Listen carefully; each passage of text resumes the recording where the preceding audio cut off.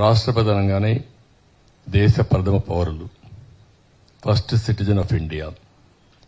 అలాంటి first citizen of India ఎంపిక కోసం మనందరం ఇక్కడ సమావేశమయ్యాం.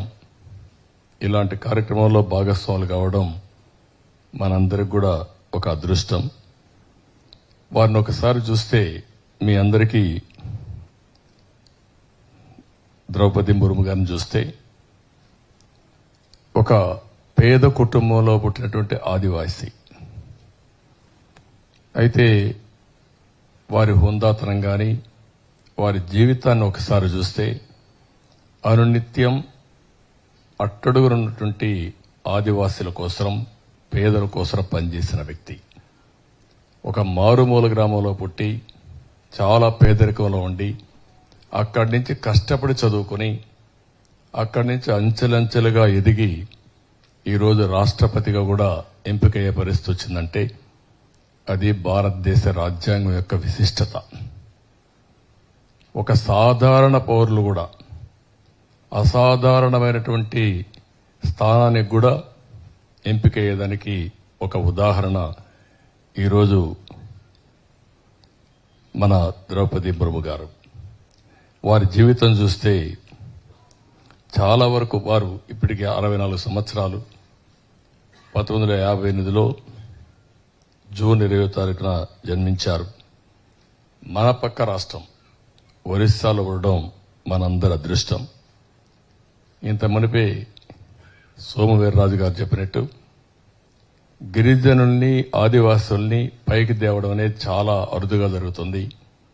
అలాంటి సందర్భంలో ఈరోజు ద్రౌపది ముర్ము గారికి రాష్ట్రపతిగా ఎంపిక చేయడం, ఒక సామాజిక న్యాయం కోసం వారిని పూర్తిగా బలపరచాలనే ఉద్దేశంతోనే తెలుగుదేశం పార్టీ కూడా ఈ నిర్ణయం తీసుకున్నాం.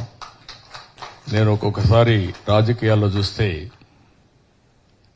నేను ప్రముఖ పాత్ర రాజకీయాల్లోకి వచ్చినప్పుడు కానీ, ముఖ్యమంత్రిగా కానీ వచ్చినప్పుడంతా నాకు 4-5 అవకాశాలు వచ్చినప్పుడు, ఒకటి మొట్టమొదటిసారిగా కేఆర్ నారాయణన్, ఆ రోజు ఒక ఎస్సీని రాష్ట్రపతిగా ఎంపిక చేశాం. తర్వాత వాజ్పేయి గారి ఆధ్వర్యంలో ఆ రోజు చూస్తే అబ్దుల్ కలాం గారు, తర్వాత ఏదైతే కోవిడ్ గారు ప్రస్తుత రాష్ట్రపతి గారు, ఇప్పుడు ద్రౌపది ముర్ము గారు. ఈ నలుగురు కూడా చూస్తే 2 ఎస్సీలు, ఒక మైనారిటీ, ఒక ఎస్టీని ఎంపిక చేయడం అనేది నా అదృష్టంగా, భాగస్వాములు కావడం అదృష్టంగా భావిస్తున్నా.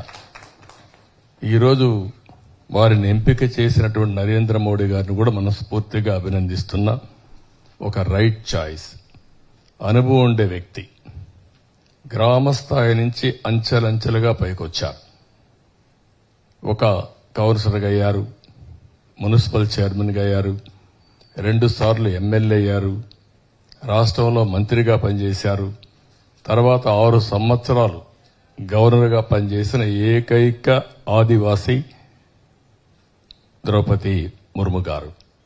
అలాంటి వ్యక్తిని ఎంపిక చేసి మళ్లీ దేశానికి ఒక సామాజిక న్యాయం కోసం ముందుకు వచ్చినప్పుడు తెలుగుదేశం పార్టీ కూడా బాధ్యతగా ఆలోచించి మేము కూడా ఈ నిర్ణయం తీసుకున్నాం. చాలా సంతోషం.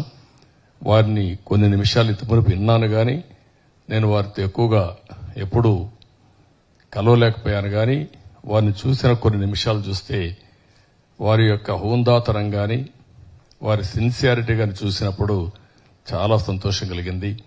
Madam, we wish all the best. We are very happy. As a Adivasi woman, you have raised from scratch to this position. Country is looking upon you. All weaker sections, especially downtrodden, you will be the reflection. You will be the pride and also respect for them. By seeing you, everybody should be inspired. That is going to happen. I really appreciate your gesture to come here. We are happy to support you. With this, again and again, ఈ రోజు మనందరం కూడా వారిని support చేయడం అనేది మనం గర్వించదగ్గ విషయం.